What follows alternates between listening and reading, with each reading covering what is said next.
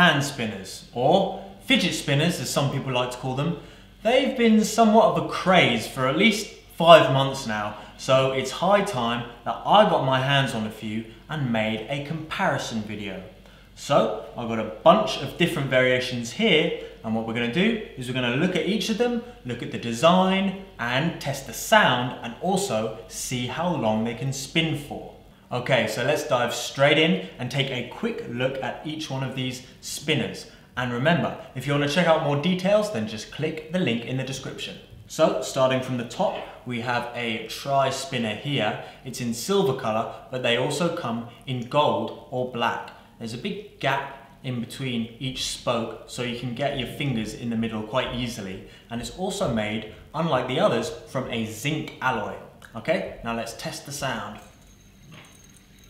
That is what it sounds like. Okay, so next we have these interesting looking fellas, and they come in green, blue and black. There's also a white version which I don't have here, and as you can see, it looks like the Batman symbol. Okay, so let's give it a spin. It's got 2 spokes and it sounds like that. Just hold that to the mic. It's made from plastic, whereas most of the rest are made from different metal alloys. And for the next, it's made from an aluminium alloy, and the design is like 3 love hearts, I suppose you could say. The ones I have here are black, gold, and pink, although there's also a blue version available.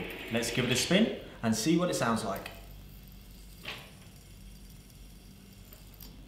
This one here comes in blue, gold, or silver. It has a sharper sort of design, also a tri-spinner. Kind of looks a bit like an alien spaceship, I suppose. Let's give this one a spin.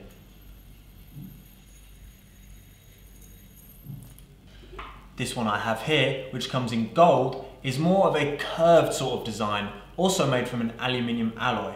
Now, let's give it a spin. Ooh, interesting sound.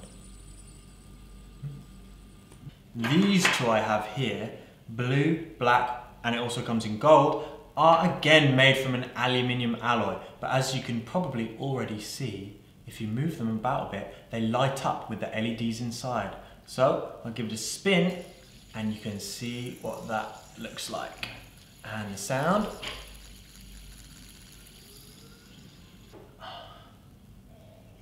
Okay, last but certainly not least, we have this. It's the FQ777. I've got it in a few different colors here, and as you might be able to see there, you can mix them up because these hand spinners are customizable. Let me talk a little bit more about them.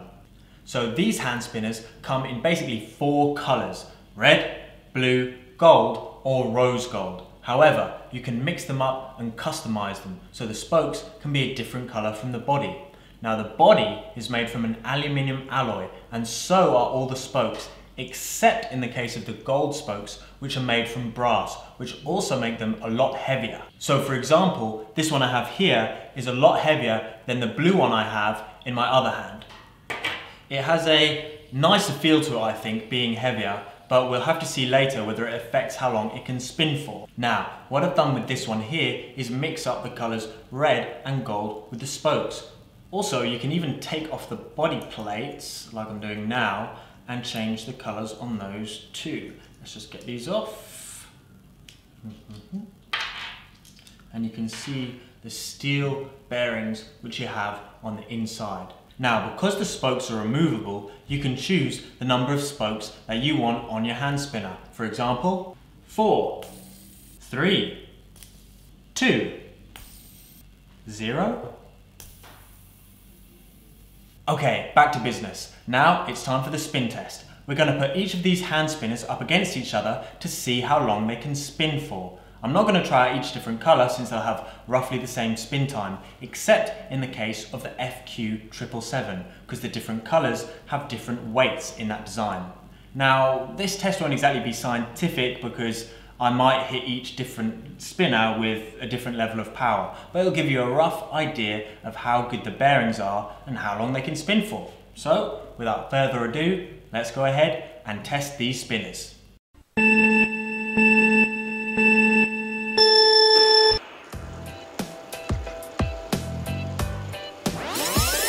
Oh, and we've had our first one to stop.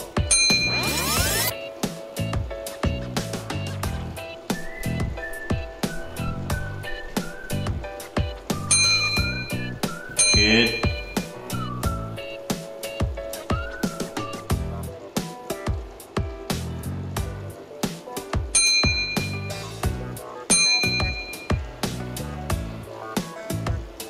Oh, still going. Go on, keep going. Nice. Wow, it's still going. Ooh, starting to slow down. Almost stopped. And it's over. We have our winner. You win. So there's our winner. As for my personal opinion, the best sound was this curved gold tri-spinner. That's what it sounds like. And for the look, I've gone with this LED tri-spinner. There you go. Kind of gimmicky, but looks cool in my opinion. And for the feel of hand spinner, I think the best one is this FQ777 hand spinner with the brass spokes. Much heavier than the rest. To get your hands on one of these hand spinners, check out the link in the description. And don't forget to subscribe.